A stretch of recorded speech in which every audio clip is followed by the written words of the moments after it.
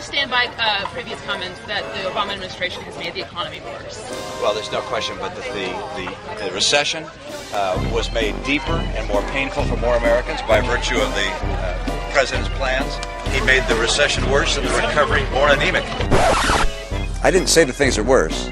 What I said was that the economy hasn't turned around. He made the recession worse. I didn't say that things are worse. What I said was that the economy hasn't turned around. He made the recession worse. I didn't say that things are worse.